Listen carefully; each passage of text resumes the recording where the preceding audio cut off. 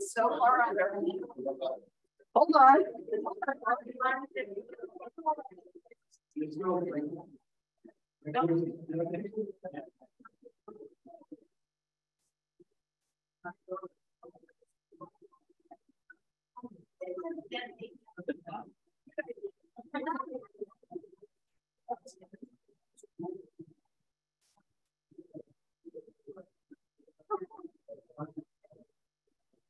It is way under, like not reachable from any angle. We're gonna need a stick. Sorry.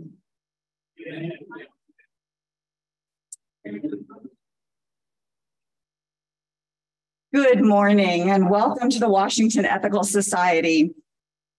I am Karen Schofield Lega. My pronouns are per and pers, short for person, and I am your officiant this morning.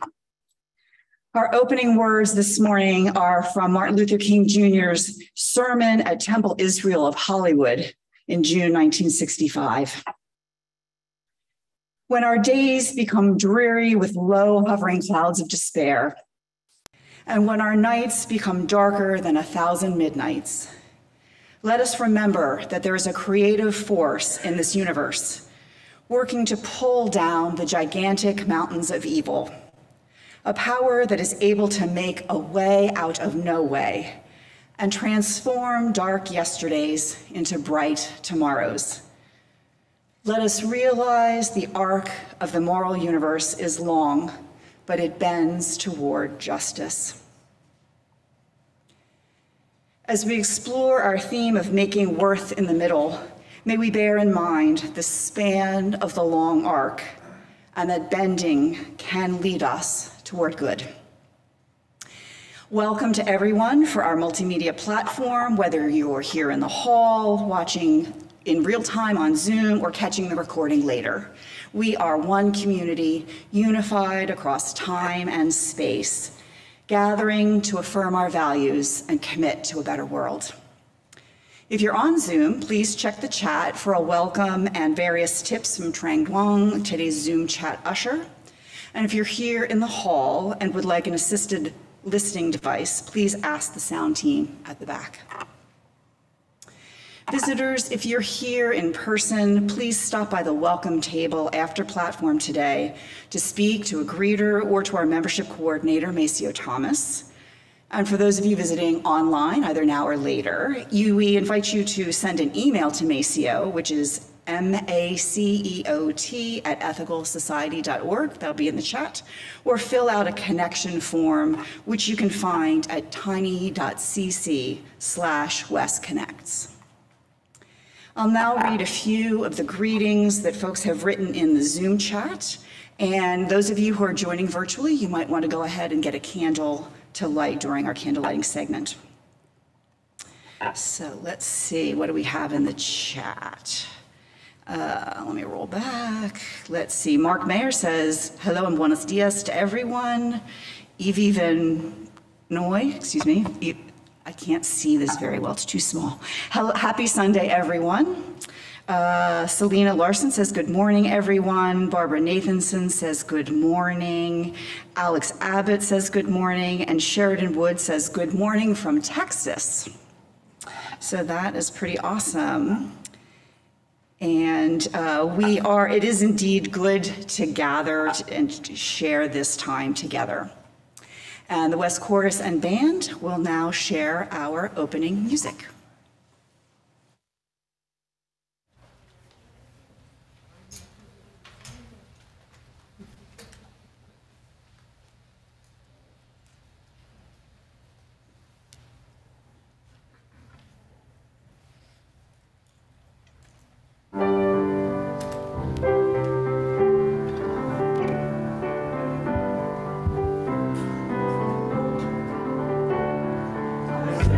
Sing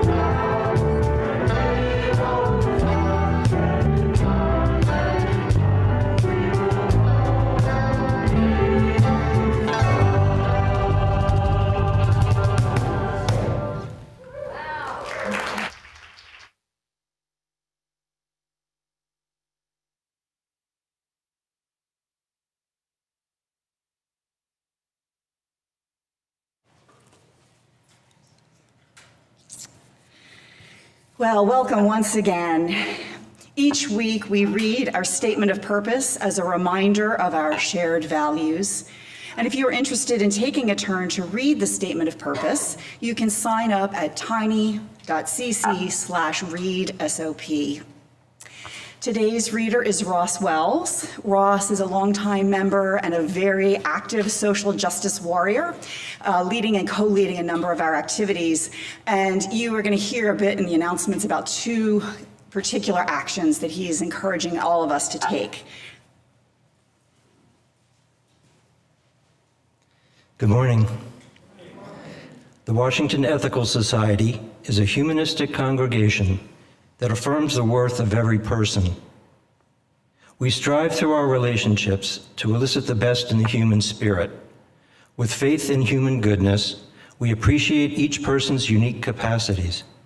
We joyfully celebrate together and support each other through life. We nurture a sense of reverence and responsibility for each other and the earth.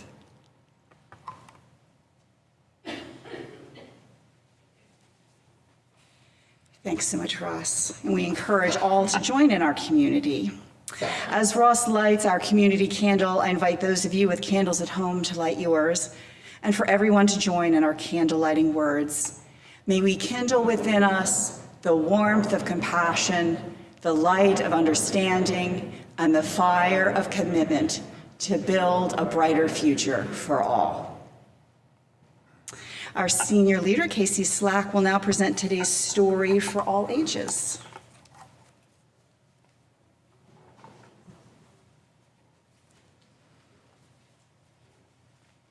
Good morning, everyone. Our story this morning is Ordinary People Change the World. I am Martin Luther King, Jr. This one's a little bit long, so I might not finish it, but it'll be available in our library all week and in the weeks to come. So if you want to come and read the rest of this story, you are welcome, you are encouraged, and I am here on Tuesdays and Thursdays if you want to chat with me about it. I am Martin Luther King, Jr. You should have some pictures on the slide, so I'm not going to turn this book around. When I was little, I used to get into a lot of accidents. One day, my little brother hit me in the head with a baseball bat. 2 other times, I mistakenly got knocked over by a car. Another day, I tumbled over our banister and then bounced through an open door into the basement. Even before I could read, I knew I liked books. My dad always talked about how I kept a lot of books around me. I used to tell my parents, when I grow up, I'm gonna get me some big words. There's a power in words. Big words were in my future. When I was 6 years old, one of my best friends was a boy whose father owned a store across the street. My friend was white, I was black. It didn't matter to us. We would play games and have fun together. But when we started going to school, everything changed. He went to a school where all the kids were white. I went to a school where everyone was black. Soon after, he told me, "I can't play with you anymore." Why? My dad said so. He said he doesn't want us being friends. But why? You're one of my best friends, aren't you? Aren't you? I didn't understand. It didn't make sense. At dinner, my parents explained, "It's because you're black and he's white." I was so mad that day. How could someone treat me differently just because of the color of my skin? I wanted to hate my friend and his father. But my parents told me to do the opposite, that I should love my friend, even though he hurt me. They taught me that it's better to have more love in your life than hate. Then my mother taught me one of the most important lessons of all. You are as good as anyone. You must never feel that you are less than anyone else. I wanted to believe it, but every day I saw the opposite. I saw you could be treated unfairly just because of the color of your skin. If you were white, you went to a good school with great playgrounds and plenty of books. If you were black, your school was small, sometimes with no desks or even windows.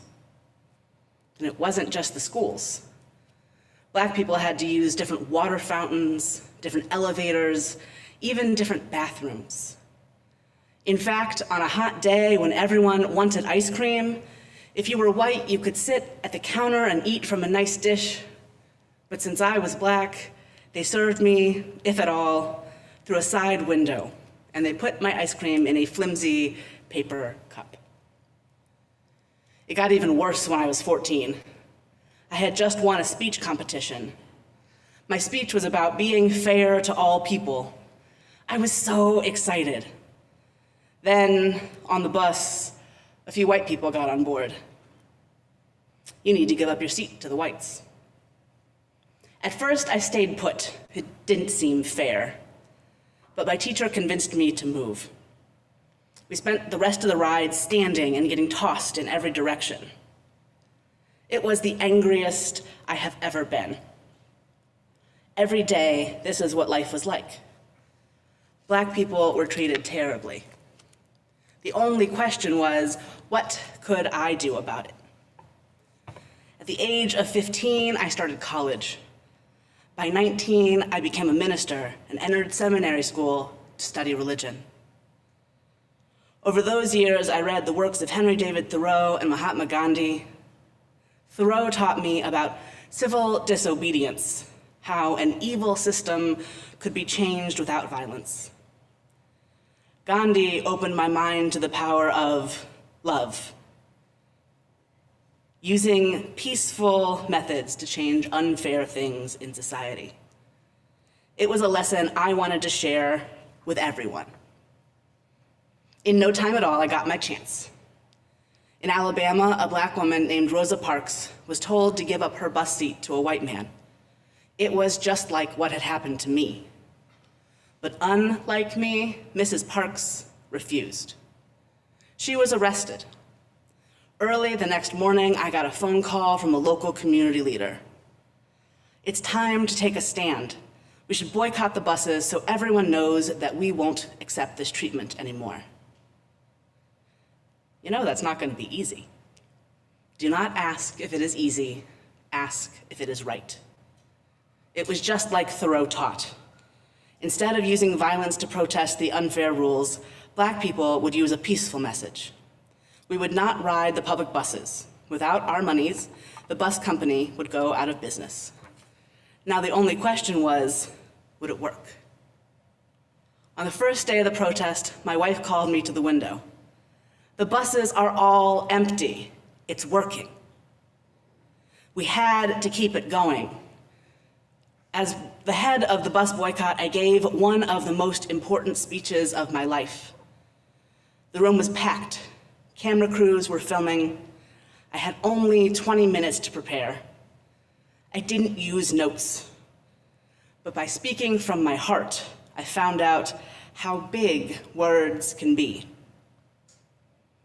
We are determined here in Montgomery to work and fight until justice runs down like water and righteousness like a mighty stream. When the history books are written in the future, someone will have to say there lived a race of people, a Black people, who had the moral courage to stand up for their rights. I'm going to stop here so that we have time for the rest of what we're doing today. But please do come look at this book, especially you young people. It's a good resource for you, and I look forward to chatting with you about it. Thank you.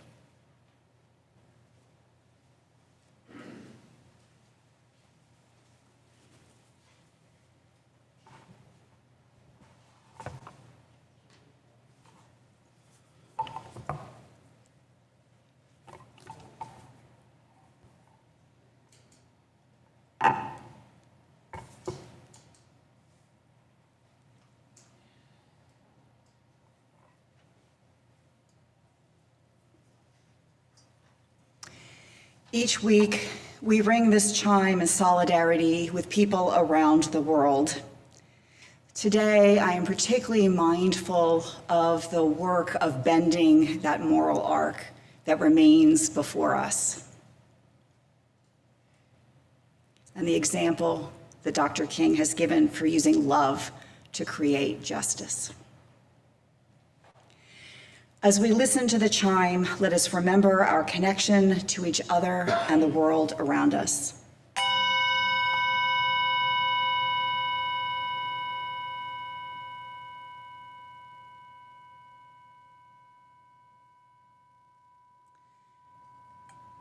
Let us open our hearts to compassion for those who suffer.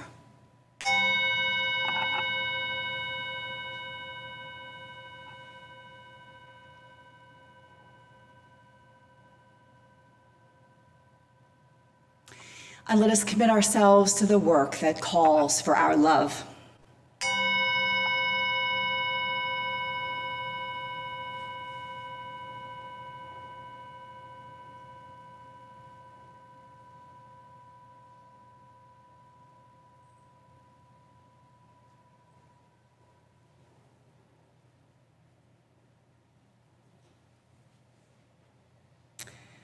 Our theme of the month, Finding Our Center, encourages us to pause, reflect, and turn inward for discovery. So I invite you to do just that in this time of meditation. Let's begin by settling our bodies. That may mean stretching first, mindful of the people who are beside you, to release any tension, and then finding a position where your body feels at ease, or as close as it will allow. Take some deep, nourishing breaths.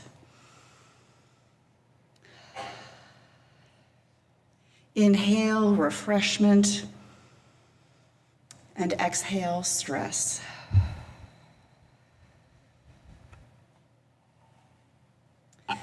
Close your eyes or soften your gaze. Let your mind become not silent, but quieter, so that it can flow more smoothly rather than darting around. And breathe.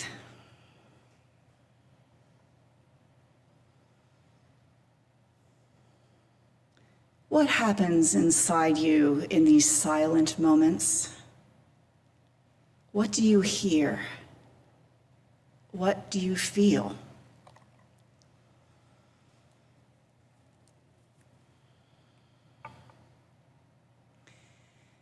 Can you hear your inner voice speaking more clearly when it's not overwhelmed by external noise?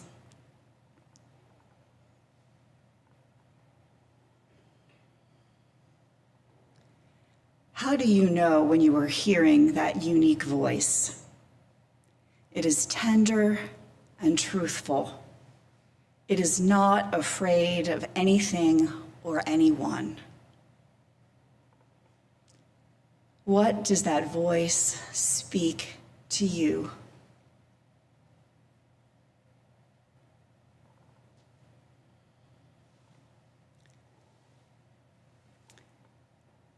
We continue our meditation in silence and the music that follows.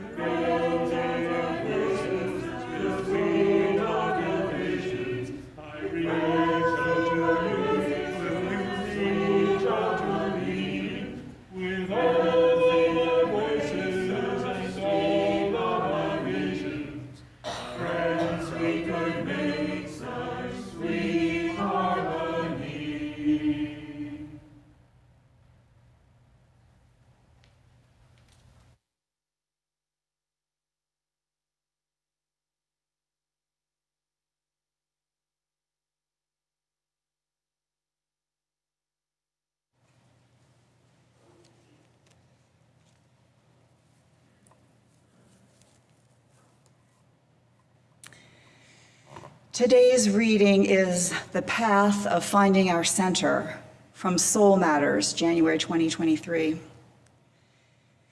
When we talk of finding our center, it's natural for calm and rest to be the first things that come to mind.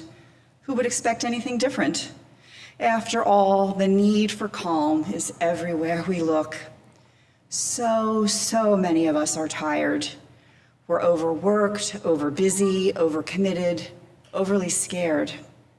We are often so weighed down by responsibility and worry that it only takes one drop of something unexpected to tip us over. So yes, we long for rest. Yes, we want the swirl to stop.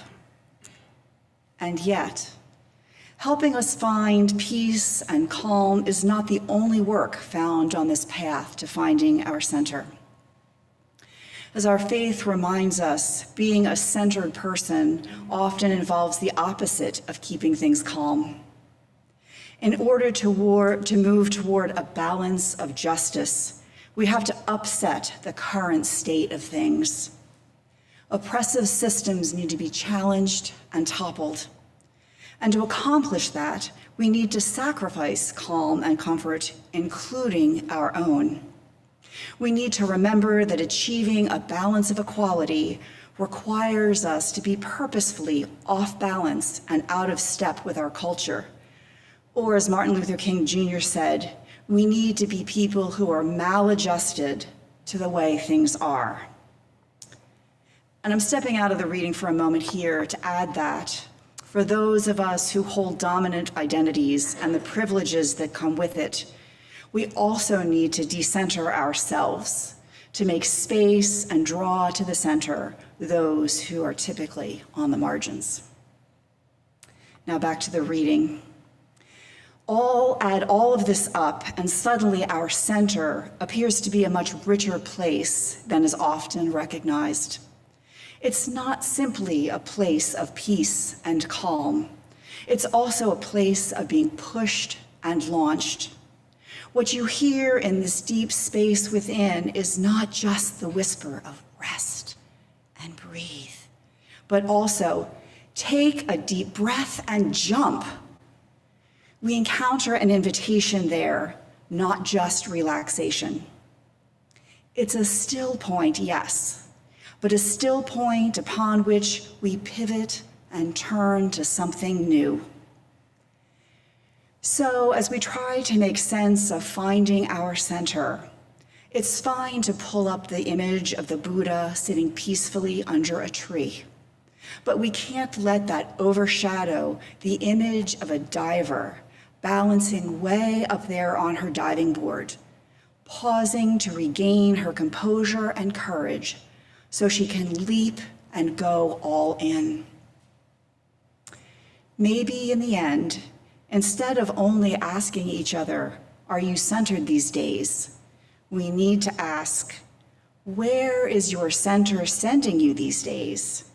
And where is your center calling you to go? This Sunday, we will hear from Senior Leader Casey Slack for our platform address.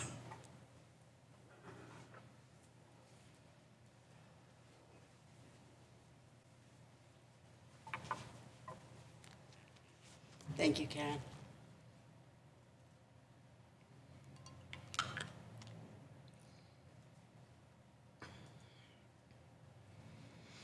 Reverend Dr. Martin Luther King Jr.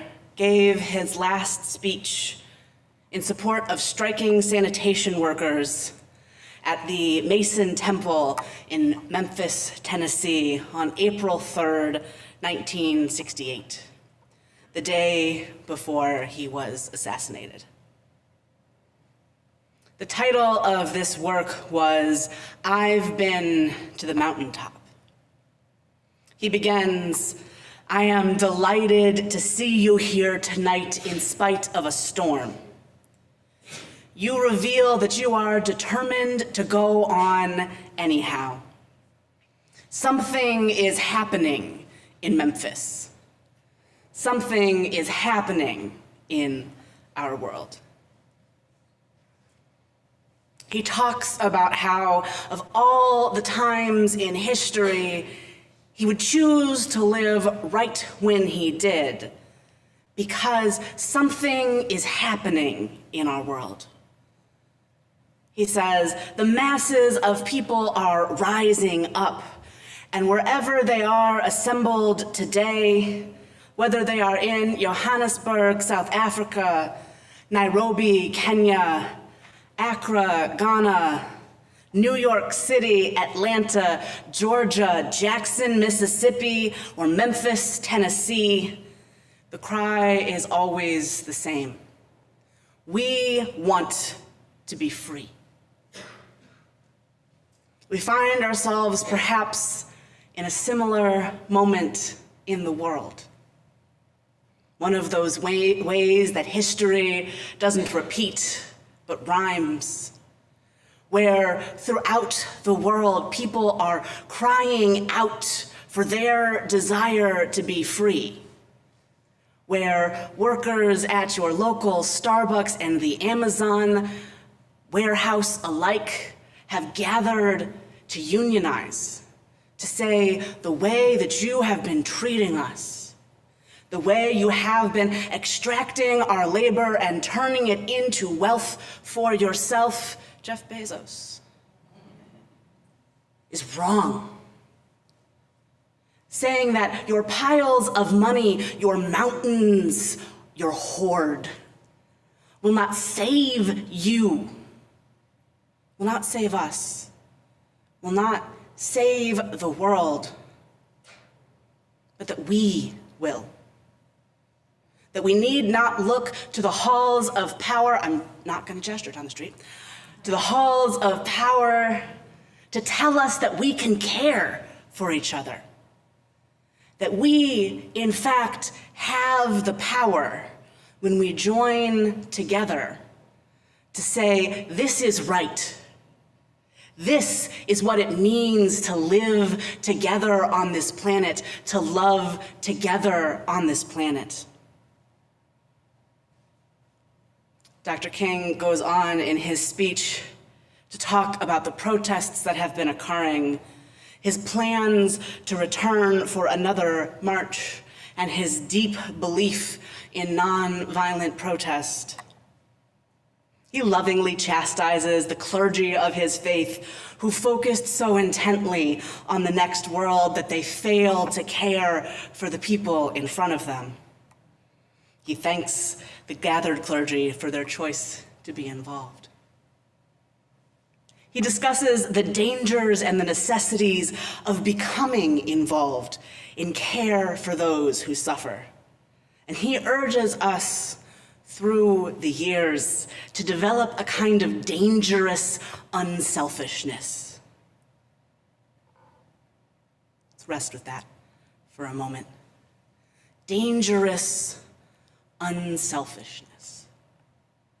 The kind of commitment to one another that can change the world. The kind of saying, okay, this isn't for me, it's for you. Your needs matter to me as my own do, if not more. The kind of unselfishness that leads you to, perhaps on a dangerous road from Jerusalem, stop and feed someone who is hungry. On a dangerous road, perhaps in El Salvador and perhaps right here in DC, to say, I am here for you. I care for you. Because you and I are bound together, networked in an ongoing, time and space crossing web of all creation. As Dr. King approaches the end of his speech, he tells about being stabbed in 1960. How they said that if he had so much as sneezed in that time, he would have died. And how he received a letter from a young white woman expressing her joy that he did not sneeze. How this letter spoke to him of something that was possible and changing in the world. That someone would reach out to him though she did not need to. That a young white person would express this kind of care for the life of a black man. He ends his speech with a powerful and important paragraph, one that seems prescient given what would happen the very next day. One that we might find on the surface to be difficult to absorb, irrelevant, or maybe even uncomfortable for us as humanists, ethical culturists, and so on, but which I believe points us to something very important.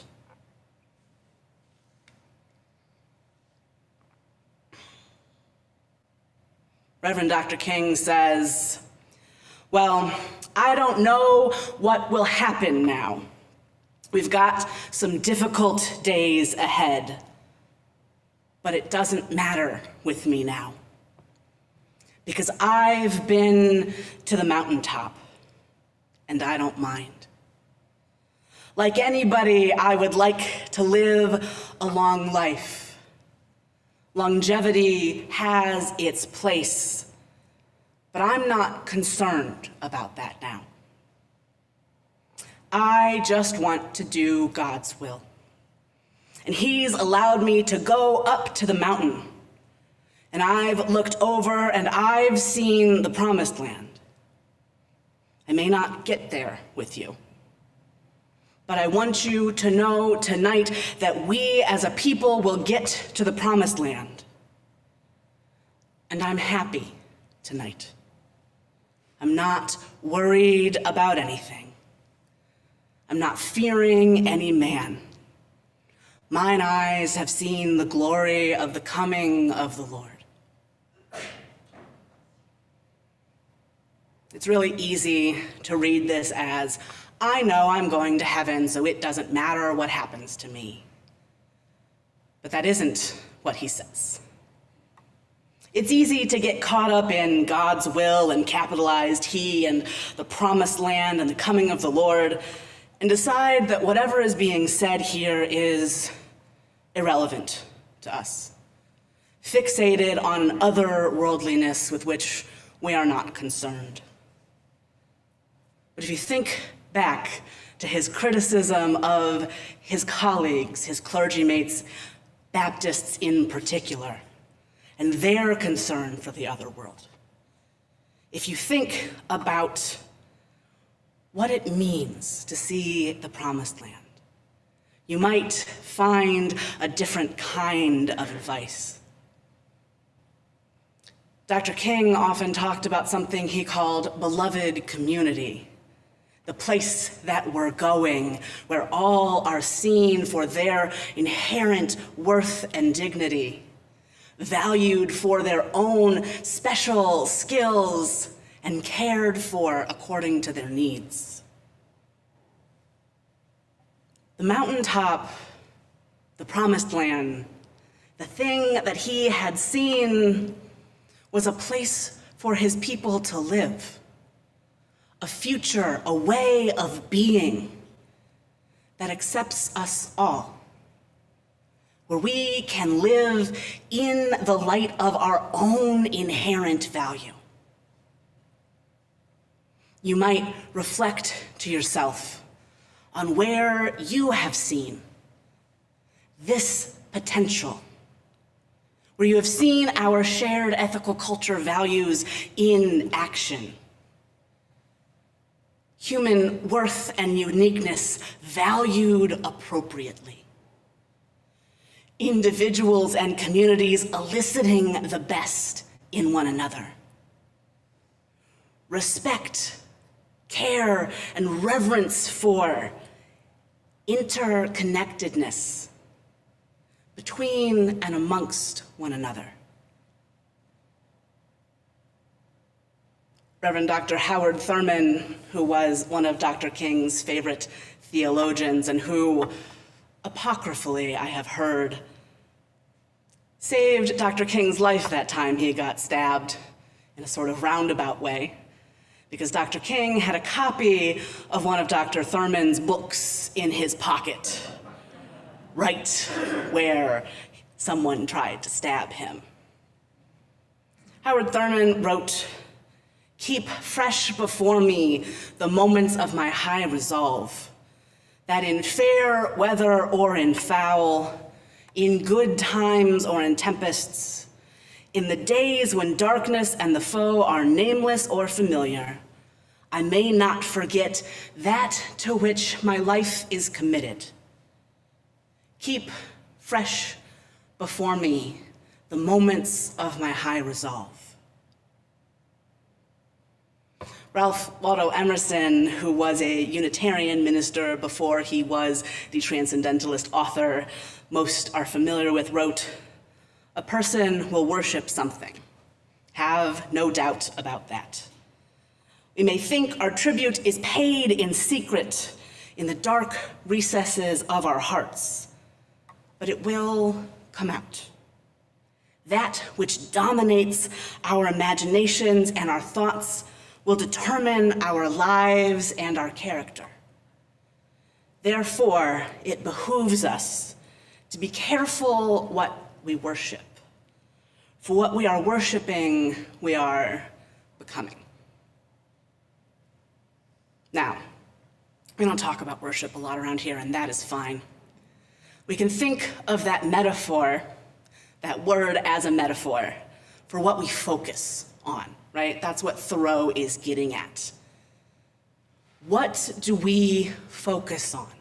Where do we return our imaginations again and again and again? We need to be careful about what we focus on, what we think of most often, how we choose our priorities. I had a teacher once, a supervisor in my clinical pastoral education residency, a man who was a committed Buddhist. His name was Brian.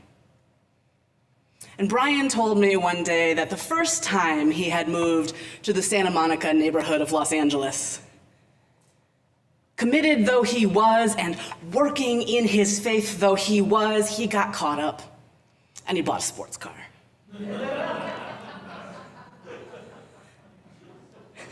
This pithy little story shows us that even people who are day after day working in their faith, working on their detachment, can lose track and become obsessed with material things to their eventual detriment. I think we're all familiar with this. You set out to do something and then you get fixated on something else. You become more interested in being right than being together, more concerned for your ego and your status than for the good of all. So caught up in the busyness, the hectic day-to-day churn of your life that doing the right thing falls by the wayside. You come to think that being centered means being calm, and so you avoid conflicts that are necessary. You fail to speak when your voice is needed. We all do it. Me too. Keep fresh before me the moments of my high resolve. Remind me, self-universe life, of who it is that I, in my deepest core, wish to be. Remind me when I can't remember that people are good, that the basic state of humanity is creative and loving and connecting, that all else is unimportant, ultimately. If you'll give me a moment to get in my little preacher bag, I, too, have been to the mountaintop. I have seen the promised land, sometimes only in flashes. in little queer communities that build each other up, in families that come together against all odds, in people who choose, despite severe social pressure, to still care for one another enough to put on a mask. I've seen the promised land in the way a community comes together when one of their own is hurting, in the way my biological family shows up no matter what. Despite everything that has been, offering fruit and vegetables to my parents when my wife's mother died. Strange responses, but still from the right place. I have seen people open their pocketbooks wider than mine even goes, for communities that have given them life and love. I have seen people risk jail, risk imprisonment, risk shunning from society because other people are in danger. I've seen the promised land. I've been to the mountaintop, and though I may only go there rarely, though in our lives together we may only visit, we have to remember it. When we are finding our centers, we must put in it. We must wrap around it who we know we can be. We must remind each other as often as we can that there is something other than power and money. There is something other than status and being right. There is connection. There is love. There is beauty, and there is change. There is us. Learning how to dive off that high beam together. Trusting that we can splash into the water and come back up and do it again if we didn't get it quite right that first time. Knowing that we sit and stand on the shoulders of giants, some who are present in this room, and that we work together every single day for that promise of something better than what we were born into. That place that we can go if only we choose. Thank you.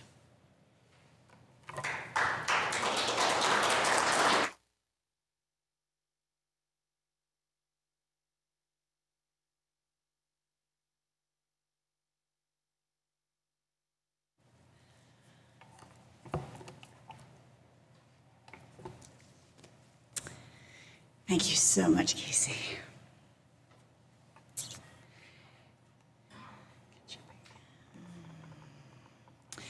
In a few minutes, we will have our community sharing time when you can write into the chat or share here from the microphone about what resonated for you in this platform.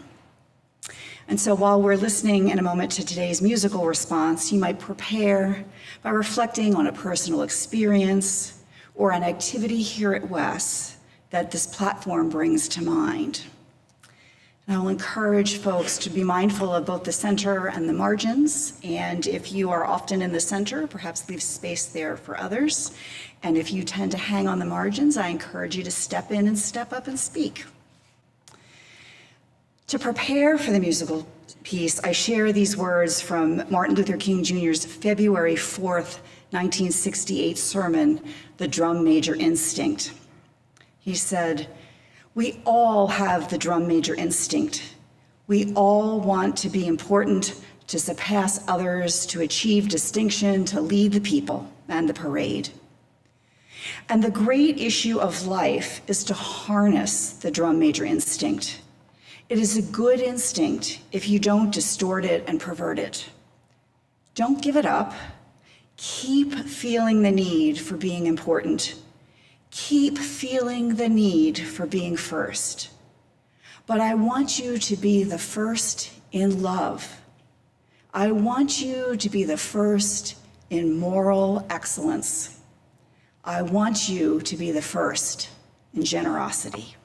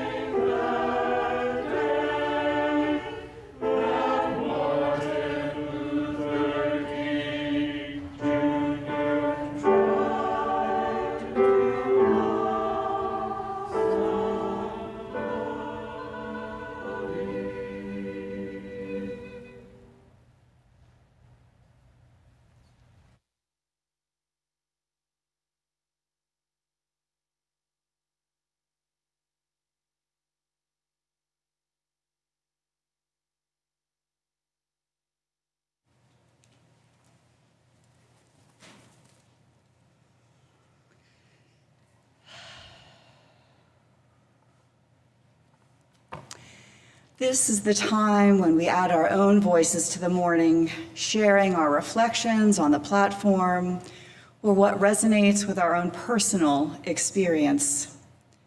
For our online participants, I invite you to share in the Zoom chat or in the comments if you are listening and watching the recording later. If you're here in person, you can come to the microphone here at the floor, but please keep your comments brief so that others may share. When you come forward, you can feel free to take off your mask. Encourage you to say your name and your pronouns and your brief comments, and then please put your mask on before you return to your seat. I'm going to start by reading some initial Zoom comments. Let's see.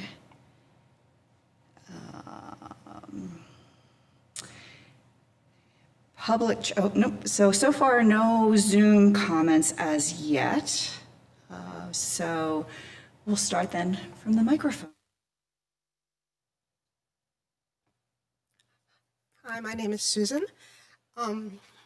Sorry if I start to cry again, but it's amazing how listening to that story brought back my freshman year in college at Tufts University. And I had a wonderful roommate. And the next year she was going to Europe, so I needed a new roommate. And so I chose another young woman who was in our suite. I grew up in Chicago, in Hyde Park, liberal as could be, went to the University of Chicago Laboratory School, so I had never personally experienced racism. But all of a sudden, there was all this chatter around in the dorm, and I couldn't figure out what was happening. And it was that the person who was going to be my roommate was told by her parents that she could not room with me because I was Black. And it still hurts.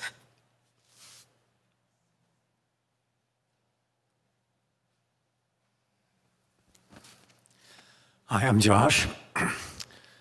When I was 13 years old, I was sitting in this very room about a week after Martin Luther King had been assassinated.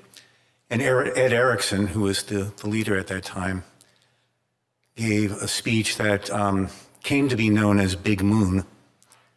And he started out by talking about how the morning he had gone down to the local diner where he went to in Washington, and how the predominantly white patrons were crowing about what had happened, saying it was wonderful that this was done, and him walking in rage and talking about that rage.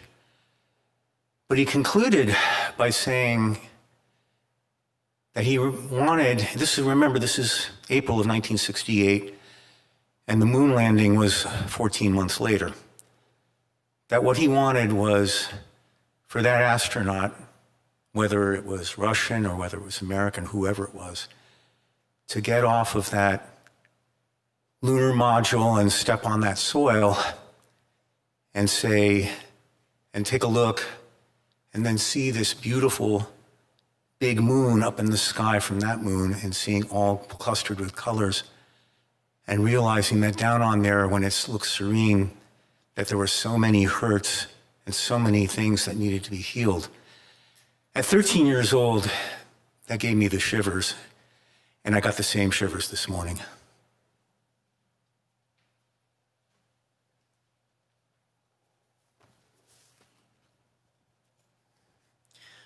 Hi, I'm John, he, his.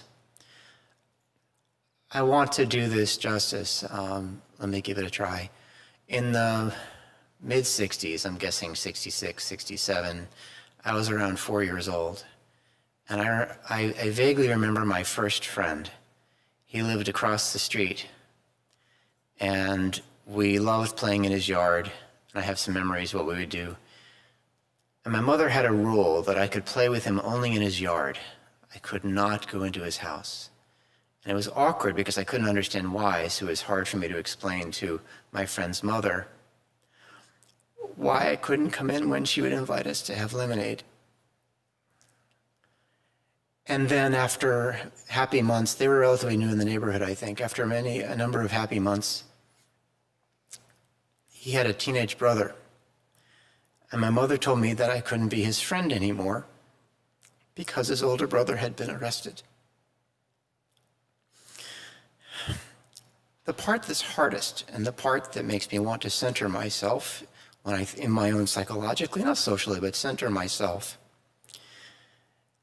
is because the journey to understanding that experience required me to think about the white boy in that reading. Because the white boy in that reading didn't fully grasp why he couldn't go in the house until he was almost 40 years old and attended an anti-racism training. Because if you can't name why, you can't grow. So that was an opportunity for me to recognize, I think one of the things that made it so toxic is my mother never told me why I couldn't go in the house. So I had to tell myself, and I had to have other people help me understand. And that's, I think, how I can do my own internal healing.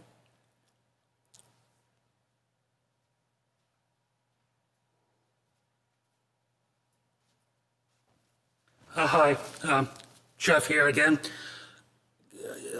You mentioned the word focus, Casey, and that I was thinking about focus and what does society focus on? What does history focus on?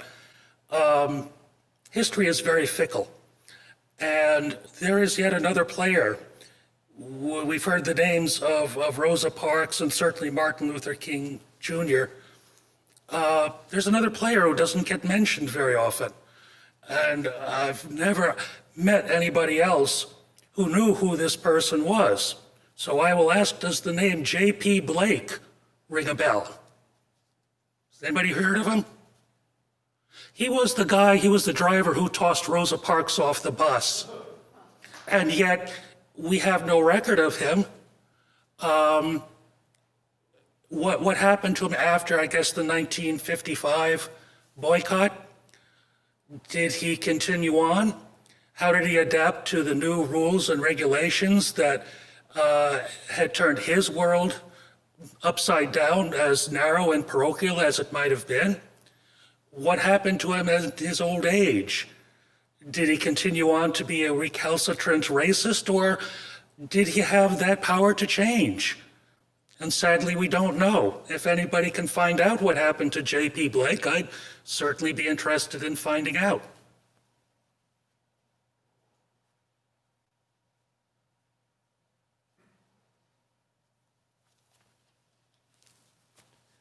Hi, Perry, he, him. I just want to add a little, one more entry to our synonym list in the thesaurus. So we've got mountaintop, beloved community, promised land, and ethical manifold.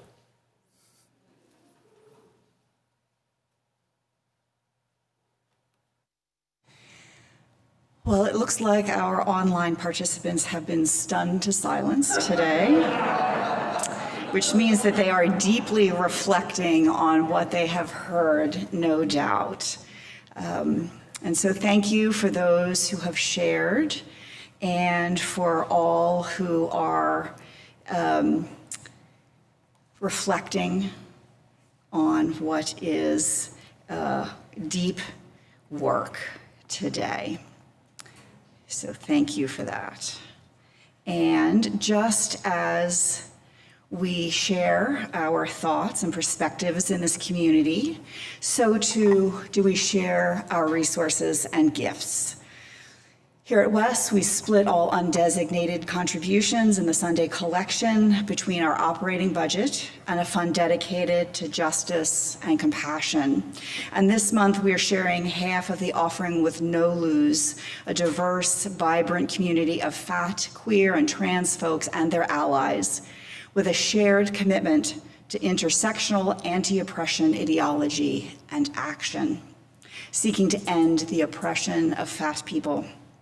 Its name reflects its origin as the National Organizations of Lesbians of Size, but it has expanded its scope to include all genders.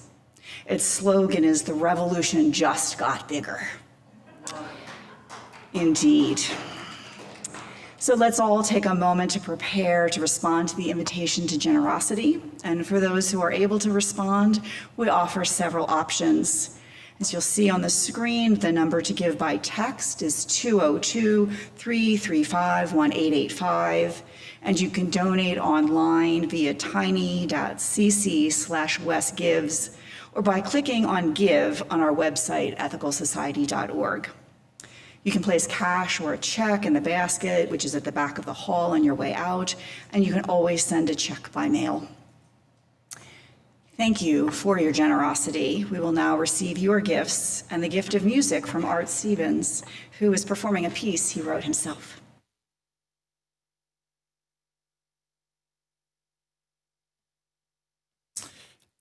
I grew up an upper middle class kid and drove trucks in the summertime and when unemployed, largely to understand the blue collar world.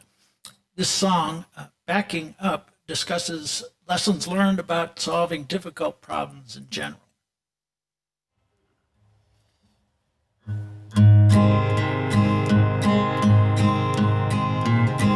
With tractor trailer driving, there's a lot to learn. Got to plan ahead to make those turns. Going forward ain't half as tough as knowing where you're going when you're backing up.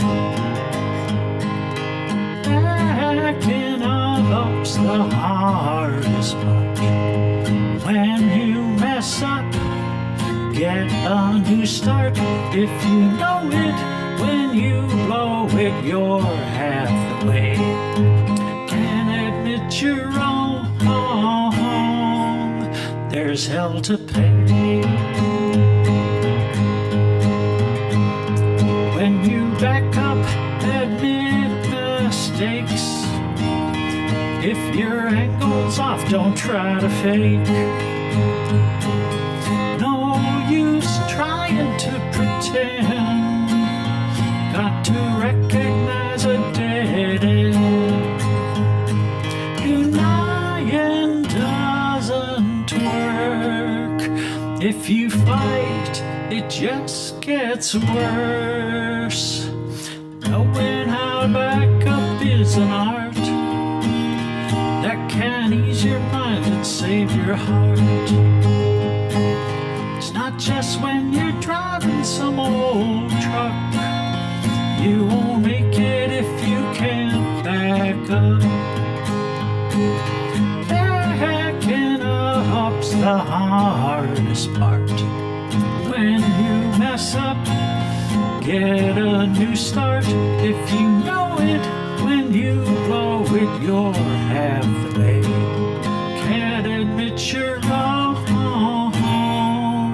there's hell to pay. To learn to back up.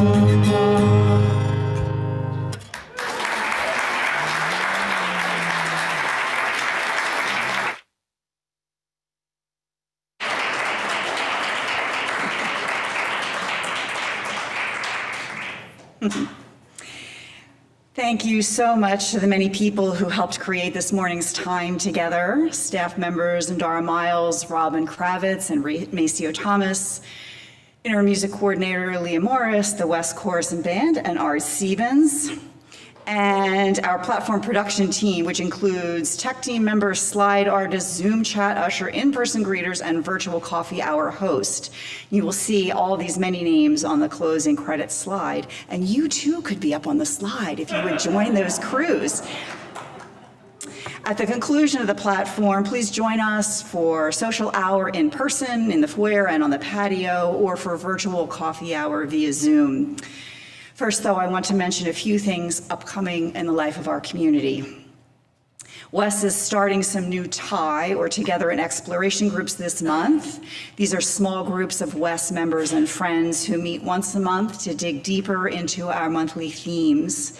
They're a great way to get to know others in the community, and they're time limited, so it's not just an open-ended, amorphous, no scary commitment. Please do get in touch with Membership Coordinator Maceo Thomas to sign up or get more information. And I wanted to note 2 opportunities for us to put our ethics into action. First, the Share the Warmth campaign to collect clothing. This is new or lightly used clothing, but especially winter clothing like coats and sweatshirts, hats, and gloves for immigrants and DC residents. Clean, bagged, and labeled donations can be dropped off in the library here after platform, in the bins at the back of the Cedar Lane UU Church, or on the porch of Ross Wells and Beth Baker's home in Tacoma Park. Thank you in advance for your generosity supporting migrants and others in need. Our friends and partners in Camanas, El Salvador are now targets of the Bukele regime. Last Wednesday, 5 water defender activists from Santa Marta were lined up like gang members, filmed and taken by the police. They include our friend and partner, Antonio Chico Pacheco, the director of ADES, our major partner in the El Salvador Water Project. Chico is someone we have met with every year for a dozen years. Walter, who along with his wife Dina has led history walks for several of our delegations. Our friend from El Rodeo, Vadalina Morales, a leader of the environmental anti-mining movement, is out of the country and understandably afraid to return. This cannot go unchallenged. We must protest this horrible injustice. So please join other WES members, other Water Defender supporters at the Salvadoran Embassy, which is a straight shot down 16th Street at 1400 16th Street Northwest here in DC today at 3:30 p.m. If you have questions about either of those 2 things, Ross Wells is actually here today and can fill in some details as needed. We also have a board video update from Donna Taylor, so I direct your attention to the screen. Good morning. I'm Donna Taylor, a member of your Board of Trustees. Good morning. I'm Donna Taylor, a member of your Board of Trustees, and I have the privilege of giving you the first board update of 2023. This morning I have updates on 4 things: our December Town Hall, Strategy Saturday, our financial picture, and small group meetings with KC. The board held a town hall in early December for the membership. The purpose of this meeting is for members and the board to talk about topics and things that interest both, and perhaps plant some seeds for future development.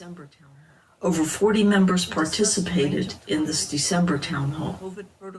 We discussed a range of topics, including COVID protocols, WES celebrations, conflict policies, a member-initiated outreach activity, and building rentals, and Common WES jargon.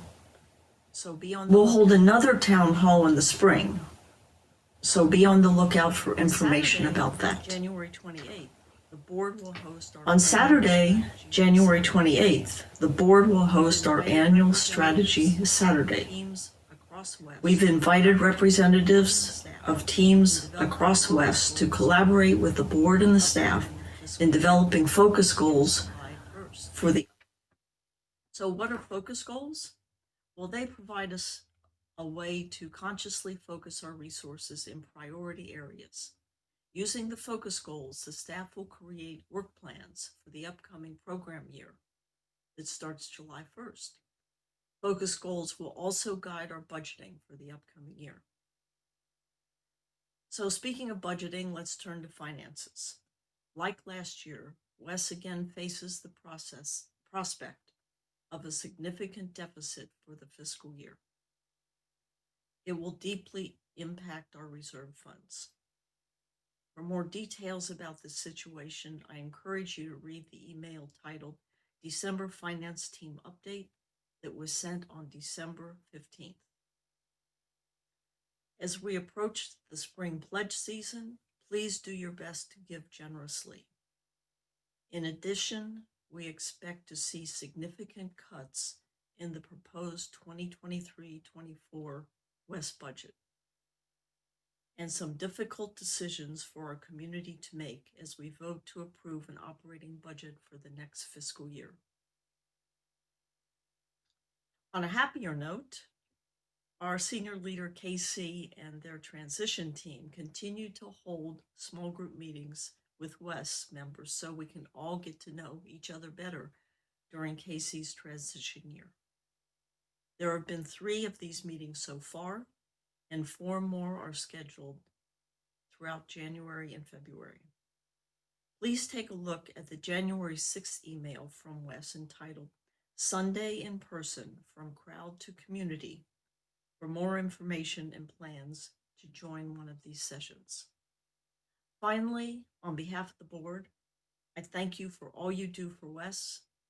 Thank you so much.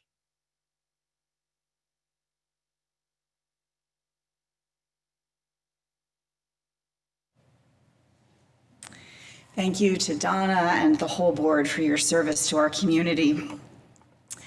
That's it for today's announcements. As always, you can find information about opportunities to connect in the Sunday links or the news and notes emails that come out each week and on the calendar page of WES's website.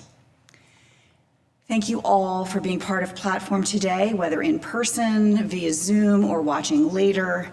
And I invite you to sing together our song of the month, Will You Come Home?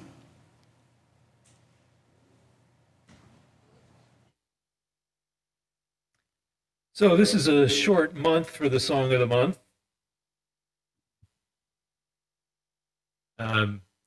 We didn't have a platform here on the 1st, and we had instrumental music on the 8th, and we'll be doing the All West, All AEU platform on the 29th, so it's just 2 weeks. So for a short month, we have a short song. Leah arranged just the refrain from the song, Will You Come Home? And the refrain is very simple, and it goes like this.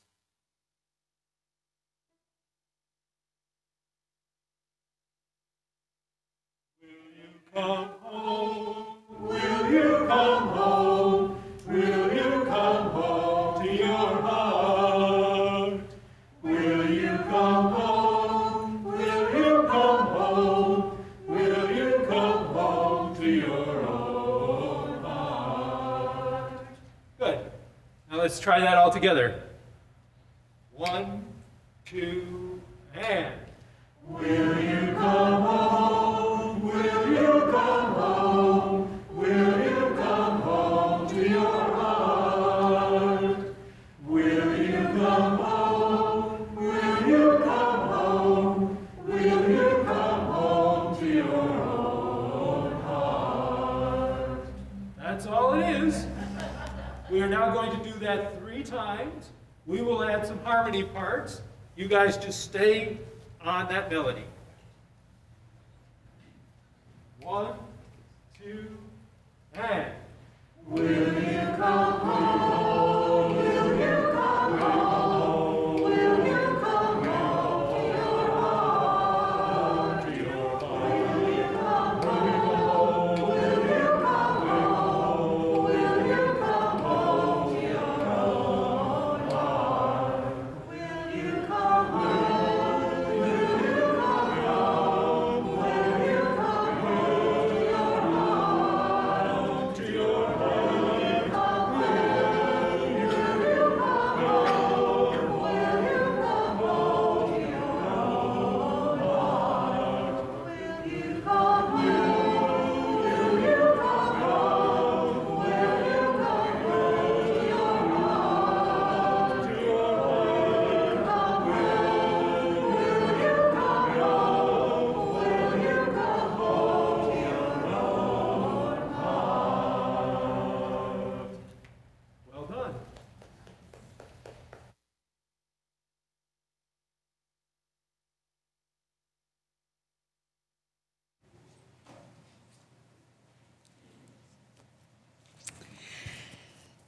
A last few reminders before we leave. If you are new to our community, please send an email to our membership coordinator, Maceo Thomas, and introduce yourself.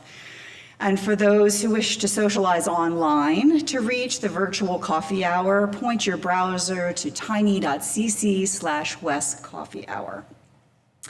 And now I invite you to join me in our closing words for the month.